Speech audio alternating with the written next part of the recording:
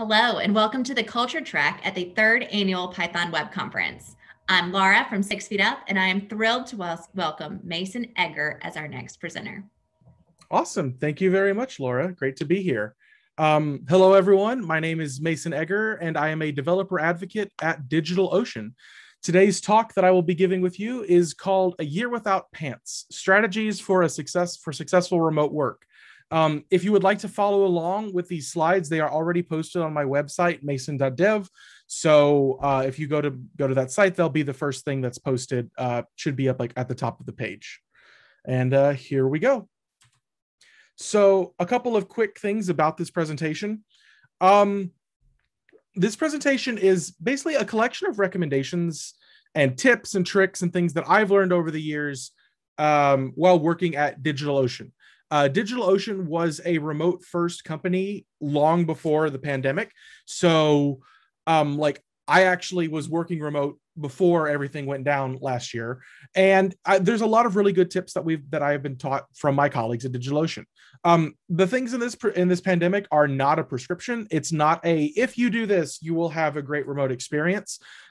Everyone's work rhythms are different. Everybody has to do different things to get themselves like ready in the morning or, productive at home. So I can't just give you here's 4 things on a checklist, do that, and you'll have a great remote experience. But what I can give you is I can go through a lot of the tips and tricks that myself and my colleagues at DigitalOcean have pulled together over the years to make a successful remote culture. So what works for me may not work for you, and vice versa. I would say though that if you are going to try something, give everything about 2 weeks. So if you're going to try a new routine or a new work time or anything like that, anything that you see in this presentation, give it 2 weeks before you determine if it's working or not. That gives you time to kind of get into the habit of doing it, move forward, just get ready, get accustomed to I'm going to wake up at this time of the day. These are the things I'm going to do in the morning. And it lets you kind of figure out if that routine's working for you. And if it's not, stop doing it. It's all about optimizing for you. It may take a while to find what works for you. I started working at DigitalOcean in October of 2019, and I really don't think I fell into a remote work groove until probably February of March of 2020, which oddly enough is when the pandemic started. But I was just starting to feel, comfortable with remote whenever everything hit. So don't worry if you don't immediately get if it doesn't immediately feel natural to you. It's not going to feel natural to you immediately. It's going to definitely take some time. I will say though, now that I have worked remote for the better part of the year and I'm part of a very successful remote culture, I don't think I'm ever going to willfully go back into an office. I am way more productive at home than I ever have been in my career. And I really love it. Once it takes time to get it right, but once you get it right, you may find yourself at levels of productivity that you've never experienced before. And hopefully I can help you get there today. So tip number 1 would be to establish routines. Routines help you get ready mentally. They kind of set your brain and okay, we've done these 3 things. That means this is coming next. And it allows us to start our day and focus on our work. So I would say go ahead and start your day like you're going to work. Imagine you were going into an office and start your day. Wake up. I take my dog out because he usually has to go to the restroom, bathe, get dressed, brush your teeth, just do these routine things. It's very tempting to fall back and not and kind of lose some of these routines whenever, work is literally either a walk across the house, right next to your bed. But these routines really do help us kind of get in the mindset for remote work. I found that rolling out of bed and walking over to my desk is not sustainable long-term. Yeah, I do it on some days if I've slept in or just not feeling it. And it'll work for a little bit, but it doesn't, I have found for myself that it doesn't really kind of get me prepared for success. If it works for you, hey, great, that's awesome. But for myself, I found that doesn't really work. Establish working hours. So, and you need to enforce these. When you worked in an office, you worked from 9 to 5 or 10 to 6 or whatever you went into the office. And work creep is real. Like now that we're at home and we are performing our daily tasks at home, it's very easy to let work just kind of permeate its way through all of our lives. And we really have to guard against that. So enforce these work hours. If you work from 9 to 5, set your calendar as your working hours in there, or if it doesn't allow that, set a way. Discourage people from scheduling any sort of time during that. You definitely have to guard against your time. You may have to work outside of your working hours on occasion, like we all worked overtime at some point, but it should not become the norm. Do not routinely check email or Slack after hours. I set my Slack to 0 notifications at 5 p.m. and I do not check it unless I really feel like it. So it can happen. Like I could be bored, on the couch. Maybe I sent a message at the end of the day and I'm waiting on a response. And maybe I do check it, but I never feel compelled to check it. If I'm checking out my work email or my Slack after hours, it's because I feel like I want to. It's more often than not because I'm bored or because I'm curious about something. But if you don't set this, you could be getting messages at all hours of the night. Whenever you're a remote workforce, you become global. Like it becomes easier to hire people across the globe. So people work in different time zones. I'm the only person, I believe I'm like one of the only persons in the entire organizations. Like developer advocates are in marketing at DigitalOcean. I'm like one of maybe 2 or 3 people in a 40-person org that's in Central Time, because I'm out of Austin, Texas. So it's very likely that I'll be getting messages. Really, a lot of my coworkers are in New York, which is where DigitalOcean's main office is, but a lot of my coworkers are also on the West Coast because a lot of them live in California and Oregon. So you have to set these, otherwise you're going to be getting notifications at all time, and then that work just starts creeping in some more. Discuss with your manager what your working hours are going to be. Some managers are totally open for you to work 4/10s. I would love to work 4 days a week and work 4/10s, because I do speaking engagements and stuff. It's not always an option, but some weeks I actually do. I know a manager at DigitalOcean who allows the people to work whatever hours they work. One of his editors was in Hawaii, and that's very far different in time zones than continental US. And essentially, he had a rule where if you have to be available for meetings, if someone puts a meeting on your calendar, then you need to, within the working hours of the business hours of the company, you need to be available for that. But outside of that, if you want to sleep all day and work all night, as long as you're available for when the company needs you in meetings, he really wasn't concerned about it. So just talk with your manager. You'd be surprised. And managers, if you're in this call, you have to kind of have to give your employees some space. We're all adults. We should all be trusted to be able to do our work and get our work done. When I do my work, really, as long as it's not tied to a meeting or tied to a live presentation, if I write my current blog post at 3 a.m. in the morning or 3 p.m. in the afternoon, that should not matter at all. As long as the work gets done, the work gets done. Don't skip meals. One of the recurring themes you're going to see in this talk is routines and giving yourself breaks, because people who work from home are really bad about giving themselves breaks. Meals allow you to give your brain a rest. It allows you, like you would get, like if you were in the office, you would get up, you'd go warm up your food, maybe in the microwave. Maybe you'd go downstairs to a food truck. This is a break from work. If you don't take this break, you're constantly on, and it doesn't work. You have to give yourself breaks. So give yourself the reason to eat your meals. I would recommend from eating a very large meal. One of the things that I tend to do, I tend to eat too much at lunch, and then I'm just a zombie for the rest of the day, and that happens.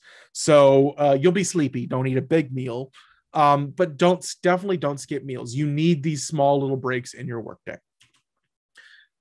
Create boundaries between work and life. Work-life boundaries help determine when it's time to work and when it's time to relax. Determine how much you want to have your work spill over into your life and vice versa. Some people really enjoy being like on all the time, and some people are 9-to-5ers, and that's totally fine. Whatever is working for you is your thing. I've definitely become more of a 9-to-5 advocate when I can. When I have to go work, if I have to go, if I'm at a conference, which we haven't done in a very long time, or if I'm doing like presentations elsewhere, Obviously that doesn't work as well, but you need to set boundaries, and you need to adhere to these boundaries. Some people want 100% separation from work. Some people want to be able to take a break from work and go and do the dishes. I know some colleagues that are lucky enough to have a spare bedroom in their house or apartment or wherever, and they don't, like, other than that bedroom and maybe the restroom next to it, they don't engage with the house. They don't go do housework. They don't go, they may go downstairs to make their meals, but they may pack a lunch. Like, they really want that separation, so that way they can, like, whenever it's time to leave work, they can close the door and work is gone. And then there's some people, like myself included, I like to, like, I'll take a 15-minute break and I'll go downstairs and I'll do a chore. It's giving my brain this time to, like, rest, process what I'm currently trying to do, maybe come up with a solution. If you're struggling to create these boundaries, everyone is, even remote, even in companies where remote work is, like, very prevalent, like a DigitalOcean. A lot of people struggle with establishing these boundaries and getting into a rhythm. So if you're finding it difficult to get into these rhythms and stuff, there's nothing wrong with that. You're not abnormal. Everyone struggles with this. It is definitely something that takes, like, training, and it's definitely something that takes time to just get used to. There is no right or wrong way to create this separation of life. There is the way that works for you, and that is the only way there is. What works for you and what works for some of my colleagues are completely different. But at the end of the day, we should be, goal driven. And if our goals work, then we should be fine. And if we reach our goals, then everything is good. So find what works for you and stick with it. Don't, like, you can take advice from others, but no one should ever tell you, oh, that's the wrong way to do it. There is no wrong way. There is just your way. Working space. Having a dedicated working space is a must. You had one in the office, like, you had a desk. You used to go in and you sat at a desk every day. You still need one at home. It may not be the same thing as what your office one is, but it definitely needs to be there. This really does work in creating the separation from home and work. Like, this is where work is done. This is where play is done. This is where relaxation and family time. This is Zoom meetings for days. Like, we really need those two separate segments. You need to be able to, if you can, create a space in your home that is dedicated only to work only. Yeah, you should definitely do that. Being able to walk out of the office is important. I'm lucky enough to have a spare bedroom. So I actually, whenever I moved, because I was going to be remote, I intentionally looked for something where I was going to have a spare room that I could convert into a full-time work office. So if you're lucky enough to have a spare bedroom, it's a very good idea for you to convert it into an office if you can. If you can't, creating up, maybe you have a dining room you never use and creating a small section over there. Maybe you have, like, a corner of the living room, maybe like, I wouldn't want to work in a garage. It's hot in Texas, but maybe if you live in some area where it's not as boiling hot or freezing cold, it might work for you. But yeah, definitely create a separate space. And try to isolate it if you can. Like, I know some of my coworkers don't have this, but they have, like, foldable panels that they have purchased that they put up around them, so it kind of isolates them away. Closing your laptop lid can have the same symbolic effect as closing the door or leaving the office for the weekend. So you need to, like, create these experiences where, like, when the laptop lid is closed, work is done.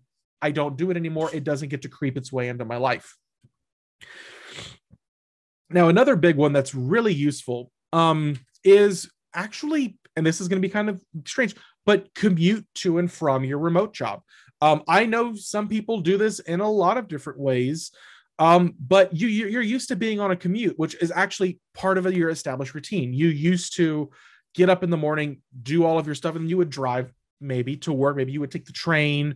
Maybe you would walk to work. But you're used to, these are part of the routines that get your mind into the mood for working. So you really need to do it. From work, honestly, is probably I would say, of the two, commuting from work, quote unquote, is especially important.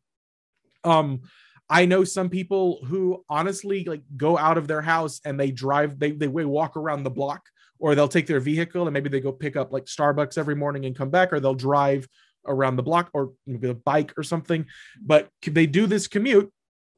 to and from work, because they need to be able to, one, get ready for work and decompress from work. I saw a post on Twitter from a friend of mine who basically had posted that during the time of the pandemic, he had felt that he was getting a lot shorter with his children. Like, he was a lot more snappy towards them and just not as, and he felt bad about it because he wasn't being like, a very fun dad. He was being very short with them, and he was all trying to figure out what was going on. And it's because he didn't realize, or he hadn't put two and two together, that he used to have a 30-minute commute after work between work and home. And without that, he went immediately from being frustrated at work to being frustrated at home. So the commute from work really is vital. I do this every day.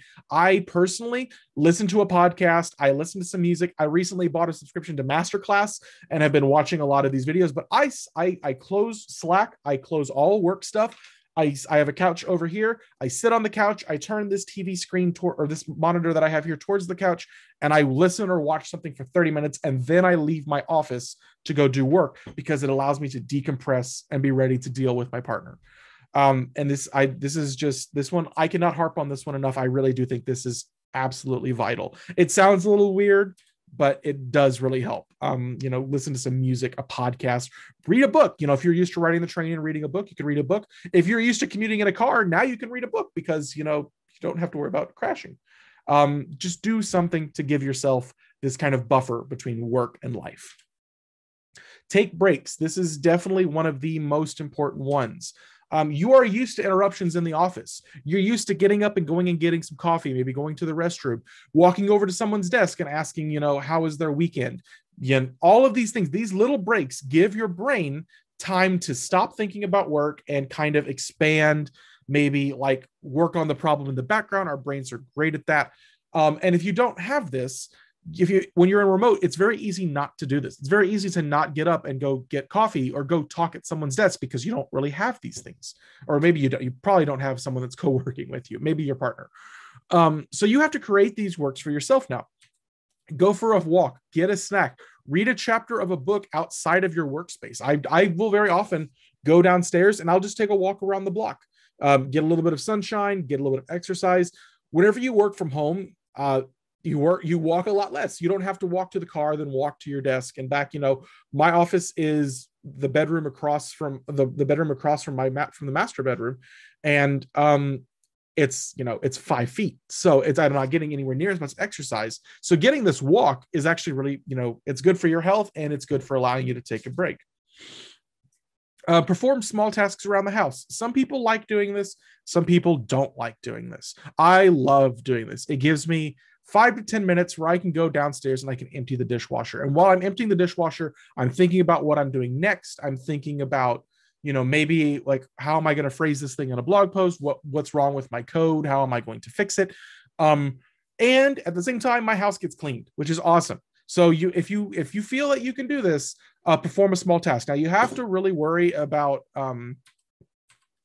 basically distraction creep, because maybe if you've ever seen the entrance to there's an entrance episode of Malcolm in the Middle where he goes to change the light bulb. Well, that's going, and he goes to the drawer to fix it, and the drawer squeaks. He's like, oh, well, now I have to fix this. And he goes to get a screwdriver, and he goes to, and that breaks. And you wind up all the way down this chain. You basically just keep popping tasks up the stack, and you have to resolve them. So distraction creep is a thing, and you really have to watch it. One of my favorite things to do is to start prepping dinner. I used to eat out a lot, and now I can go downstairs, take 10 minutes, and I can maybe cut up the protein that I'm going to be cooking for dinner, or cut up the vegetables, or if I'm doing something in the crock pot, get it started. These small tasks are now multi-purpose. I can now take a break from work, which we were all doing in the office in the first place. Everyone was doing this, whether or not you called it taking a break. Maybe you just sat at your desk and zoned out, or sat at your desk and read Twitter for 5 or 10 minutes because, you needed a break from work. Now I'm able to actually get something else done while taking the break, and I personally love it. It's one of my favorite parts of working from home, is that I can cook dinner during the day and have it ready at the end of the day. Because usually by the time, if I wait till 5 o'clock to cook dinner, I'm tired, I'm exhausted, and I don't want to do it. Get out of the house as needed. You're stuck in the house a lot. If you can go for a walk to a park, if you can go for a drive, and just drive around, drive somewhere, come back, go for a bike ride, you're going to need to get out of the house. It's really, really difficult to stay in the house all the time. I think my record was like I stayed in the house, like did not leave for, I mean, like even like walking out the door for like 2 weeks. And by the end of that, I was just, I couldn't take it. Like I needed to get out. So now I go for a walk around the neighborhood. I, you know, take a quick little drive to a park to walk to play with my dog and stuff like that. So you do need to get out of the house. Otherwise you'll just kind of become, it's like trapped in here. So yeah, highly recommend taking breaks. You got to get out of the house. Gear, your office equipment is important. It was important in the office. It's important now. Work provided you with equipment when you were in the office. It's necessary. Its necessity did not disappear when you started working from home. Ergonomic chairs and standing desks. You've got to take care of your health. You have to, like, this is a standing desk. It's an IKEA standing desk. This chair is very cushiony and very ergonomic, and I like it, but you've got to take care of it. You know, if you're bent over something like this all day on a hard wooden chair, you're going to be in pain, and you're going to be doing long-term damage to yourself. And so it's worth the investment to get them. If you're lucky, maybe your company gives you a stipend for remote work equipment. And then you can spend it on that, but definitely take care of yourself with chairs and standing desks. Try to stand a little bit if you can. Because just sitting is just bad for us. And we know that, like, this is nothing new.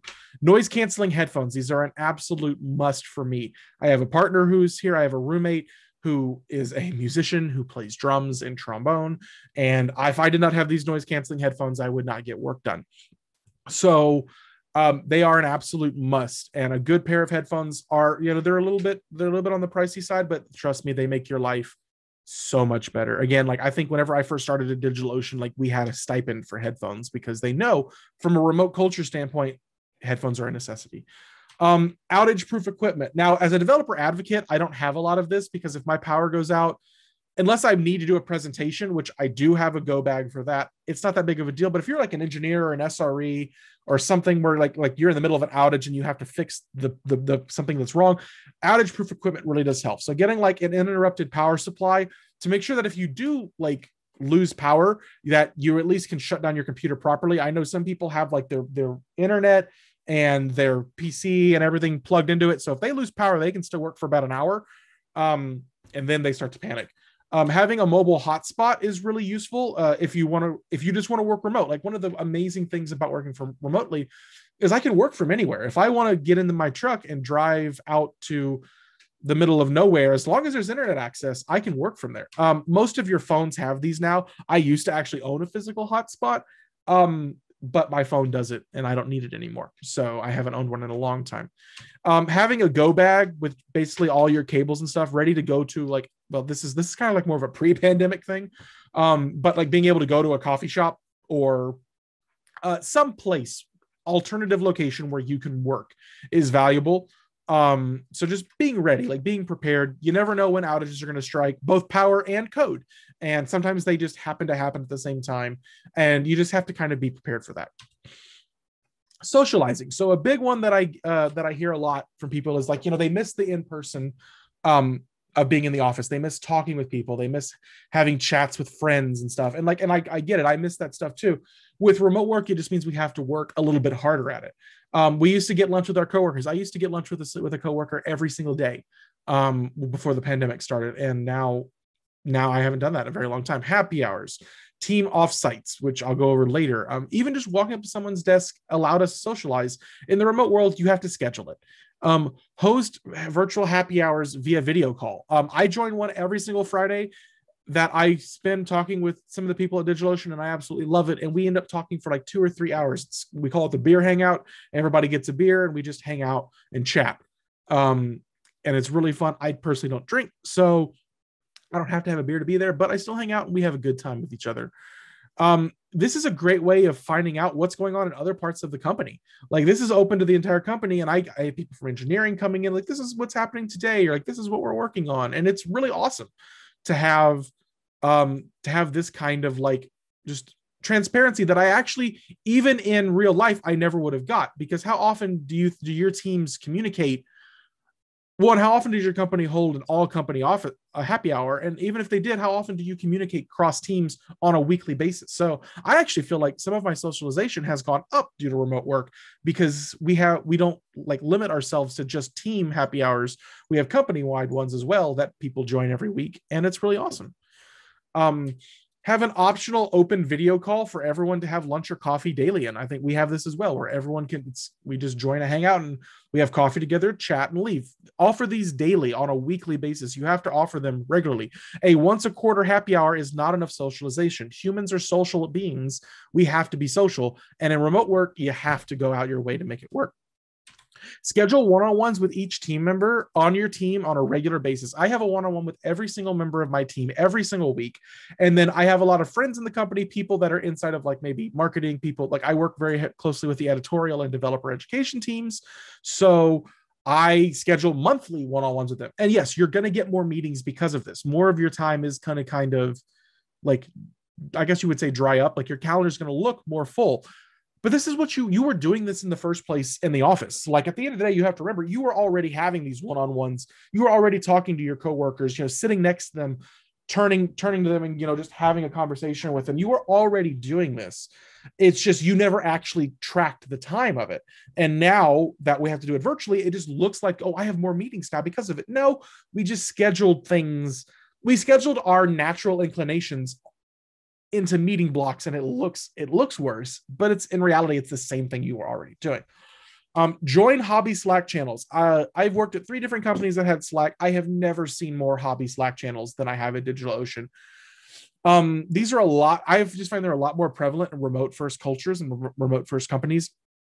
We have like one for musicians, for gaming, for Linux, for BSD, for Magic the Gathering, for Pokemon. And like we actually chat in them. Like the musicians channel at DigitalOcean has like 200 people and everyone's constantly posting videos and recordings of like their work and stuff. And it's encouraging. It's just really fun. Like you get to socialize with people doing this. I know that we've hosted a couple of virtual jam sessions together. Like it's really awesome. So you have to join these channels and then engage with them at your, comfort level. If you're not social, don't do it. But if you need the socialization, you can get it. I would say get a pet.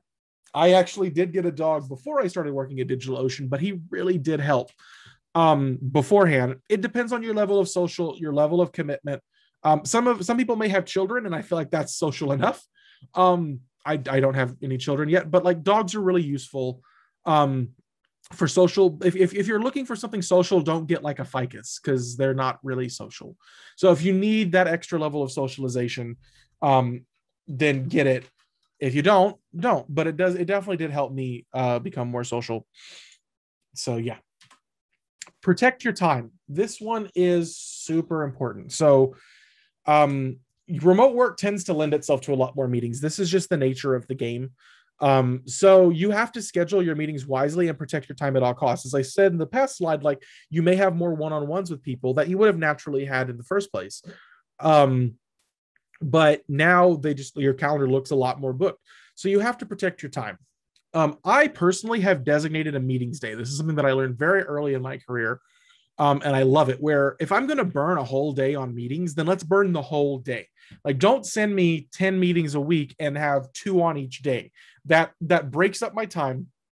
Developers work on what's known as a creator's mindset, where there's a creator's mindset and a manager's mindset. A manager's mindset or manager's time handling goes from meeting to meeting. What meeting do I have next? Now I'm going to this meeting. Creatives take a while to get going, and then we get into these long stretches of productivity. And dropping a meeting, if you're working from like 8 to 12 or 9 to 12, and you drop a meeting at 10:30, you have now broken up. You've made the early part of the morning useless, and you've made the late until lunch useless. It's a terrible place to drop a meeting. So you have to protect these. Have a designated meetings day and say, if we're going to have meetings, we're going to have them all on one day, and like get in that like manager schedule mindset where you're using all of your meetings at once, so you don't have to worry about it. Block off heads down or do not disturb times on your calendar. I have no meetings Monday, no meetings Friday, and I have heads down time from 1 to 5 every single day of the week. The only time that people are supposed to schedule meetings for me is from 9 to 12, Tuesday through Thursday. Now, does that happen all the time? No. People do tend to schedule over because at the end of the day, like I can't, like the company all hands can't be pushed off because Mason doesn't want to have a meeting there. But it does discourage a lot of other meetings. Some people will look at the, like sometimes it just gets dropped there and I have to deal with that. But more often than not, people will either one, ask if they could put it there, in which case I'm usually pretty open to it. I actually have it in my meeting description. If you'd like to schedule me here, please ask. But like, this is my time to be actually getting work done. Or it just, they look for another time. They don't even ask. And then they just put it in the spot where I actually want to have meetings. And it's very valuable. So definitely schedule off, block off time on your calendar. Please don't bother me here. Go away, shoo. Because it does work. Don't default to let's put something on the calendar. So if someone has a question and you're like, let's put something on the calendar, that's a bad way to like really get a lot of meetings really quickly. Try to come up with solutions asynchronously first. It really does help to have asynchronous solutions. And remote work is about asynchronous work. And I'm going to go into that, I think, in the next slide. When your head's down or when you're in focus mode, remove all distractions. Slack is a black hole of productivity. Like you can throw an infinite amount of productivity and Slack will eat it all up. It's like Chrome with RAM. It eats it all and it's gone. So whenever I go into heads down mode, I usually set my Slack heads down. I put like a little emoji. I think it's like the headphones emoji, and I completely exit Slack and I do not check Slack until I am ready to check Slack again. You do not need to be 100% available all the time. Like and again, we're going to go into this in the next slide, but remote work is about asynchronicity.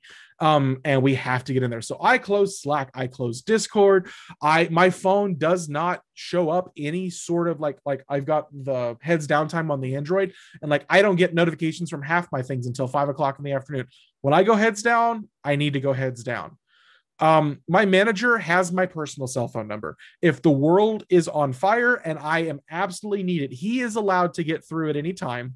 And he will call me if he needs me. I've worked here for 1.5 years. I've never had that happen. I would imagine if you're like an SRE or an engineer or something, that actually could happen. But like that's what you should do, is that if I'm needed, you can call me. And if you want to extend it to your team, you can. But like in reality, if it's made its way up to my manager and they need me and he has to need to call me, then it's something probably horrendous and we have to fix it immediately, and that's worth calling me over. But other than that, you can wait until 4:30 or 5 whenever I go off of silent and I check my notifications for me to respond to you again. So this only works if we embrace asynchronous work. Asynchronous work is the heart and soul of remote work. So we have to be able to handle things asynchronously. Globally distributed teams are not possible synchronously. People work in different time zones. When I first started at DigitalOcean, I had someone in Mountain Time, I was in Central, someone was at Eastern Time, and then someone was in some European time because they worked in Israel. There are teams that I've seen span across like from Hawaii all the way to Eastern Europe, and they're on the same team. So it's impossible to synchronously do stuff. You may get maybe 1 or 2 hours a day where it's not, awful to talk with these people. Like if you're not going super early in one person's time and super late in another. So you have to embrace it. So one of the best things you can do to embrace asynchronous work is remove useless Slack messages. Hey, do you have a minute? Can I ask you something? Are all absolute productivity killers. I see these messages. They've told me nothing and they've broke my distraction. It's useless. Send your message. If you want to send a greeting, send it in there, but immediately explain your question and what you need. Like put it in the original message text. Like, hey, so-and-so, hope you're doing well. I need this from you. Can you do X, Y, and Z? Send it all in one message. It saves so much time. And it's so valuable. Default to message threads instead of meetings. If you can answer things asynchronously, then do it. Do not just try to avoid the meetings at all costs if you can, because you're going to have a lot already. Some meetings are necessary. You have to have meetings. Okay. That's the nature of the fact of life. But like, hey, can you get on and explain something to me? Can I explain it in text? Now, if it's like a pair programming session, 100%, let's do it. Let's do a pair programming session together. That's in my mind, there's nothing wrong with that. That's actually work. I don't count that as work time or as meeting time. I count that as work time. But if there's something I can send you a doc for, let me send you the doc for it. Remove meetings that can be channels and threads. So if you have a slot, like if I have a weekly sync with people, Why can't this just be an update in a Slack channel? Do you really need that 15-minute morning stand-up? My last job, we did all of our stand-ups in Slack. We sent this is what I'm working on, this is what I'm blocked on. My manager was able to see it. People sense it when they're working. Do we need stand-up? Like, do I act like, do us going around the room and saying the exact same thing we would have said to Slack message, does that matter? Now, if you're using it as a socialization aspect, then yes, it 100% matters. And please continue to do that. I'm not telling you throw stand-ups out the window. But if you're not using it as that, if it's like very strict where it's like this, then that can be a Slack message and you don't need to do it as a meeting. Realize that others may not work the same hours of you. This is really important. So like I have my VP has 2 very young children and gets rest and sleep as necessary. So sometimes I get 3 a.m. Slack messages from him. I wake up to the messages. I respond to them as soon as I can. He knows that this is the case, and there's a great article. If I can find it, I will tweet about it. Follow me on Twitter, by the way, because you'll see all of my fancy stuff.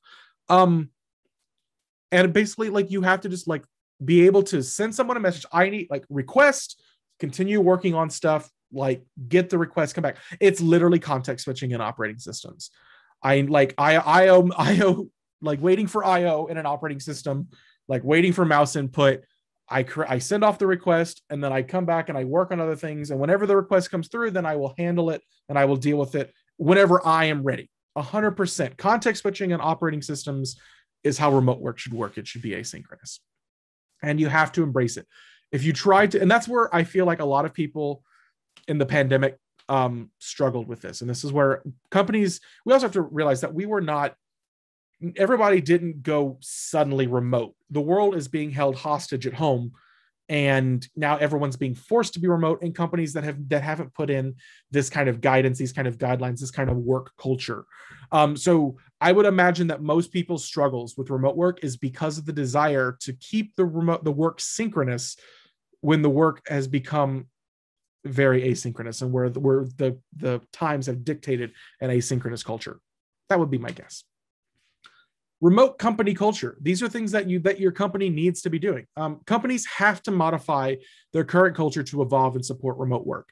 This is trying to do office style culture in a remote setting is the same thing as trying to lift and shift a giant VM and put it in AWS or DigitalOcean.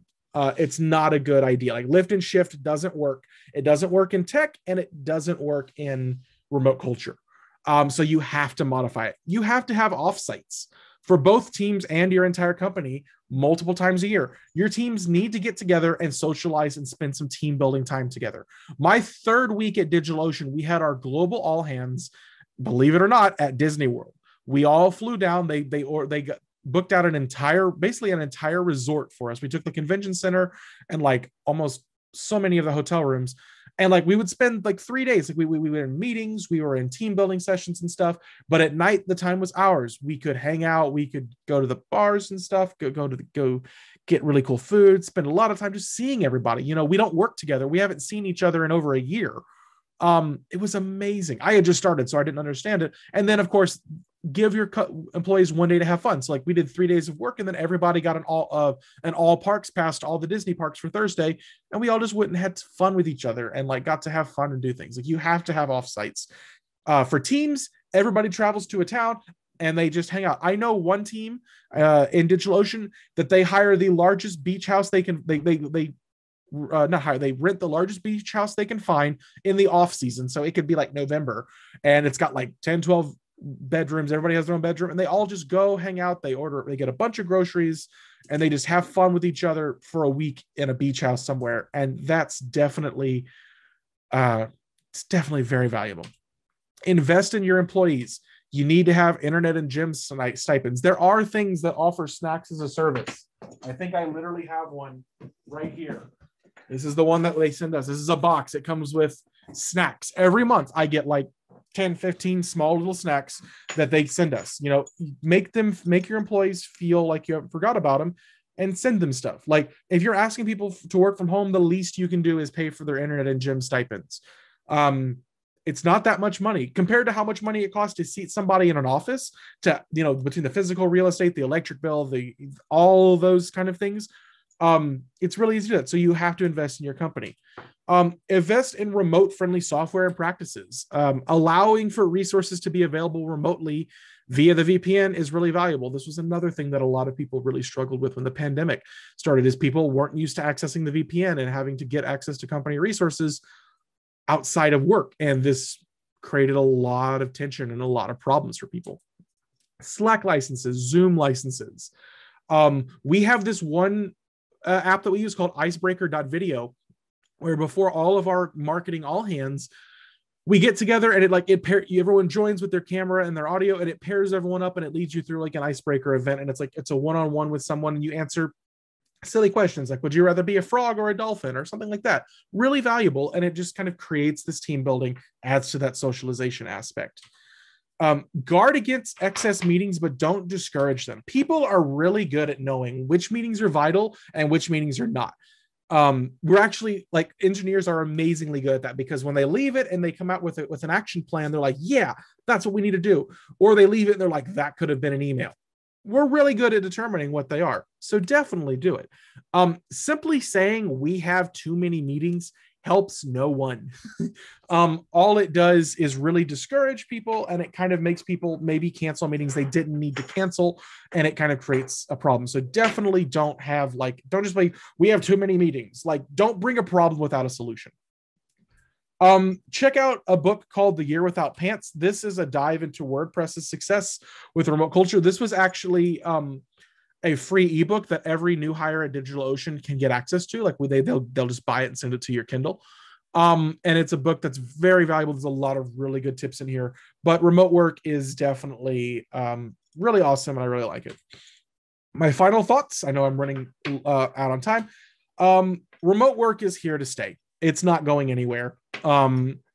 We will go back to the office, people will, but a lot of companies will opt not to, because they've learned that they can function this way. And if you have large plots of real estate, like I used to work for a company that just built a 17-story skyscraper in Austin, Texas, that sat empty for the last year. That's a lot of money just going down the drain, because companies are going to realize that if we can do work from home, it's more cost efficient to send you home. When executed and supported properly, remote work can be highly productive, if not more productive than work. I am more productive remotely than I ever was in an office, because I'm allowed to live my life, do what I need to do during the day. And as long as my work gets done, nobody seems to bug me about it. And that's how it should be. Companies that don't offer remote work, whenever this is over, are going to see an exodus of employees to companies that do offer remote work. Like, I'm not going to work in an office again. Like, I personally have made up my mind that I will only work for remote companies going here on out. It's on my LinkedIn. It says, if your job requires relocation or being in an office more than 10% of the year, I'm not interested in working for you. And a lot of people are gonna feel this way. Don't get me wrong. There will be a lot of people that don't. And if you want to go back to the office, if you think that everything that I said is complete hogwash, hey, that's totally fine. That's 100% up to you. But personally, I've never been more productive. I've never been more happy in my role. I've never been better in my career than when I started remote work. And I hope that some of the tips that I've given you today will maybe change your mind about it. Maybe it'll give you something to try. Maybe it'll make things a little bit easier for you going forward. I want to thank everyone for coming today. Follow me on Twitter if you want to see, like, I tweet about remote work. I tweet about a lot of really fun things. My slides are up on my website if you want them. And I'm now available for questions, and I am going to head over to the live thing as soon as we have to leave. But thank you everyone for attending, and I hope this was useful for you.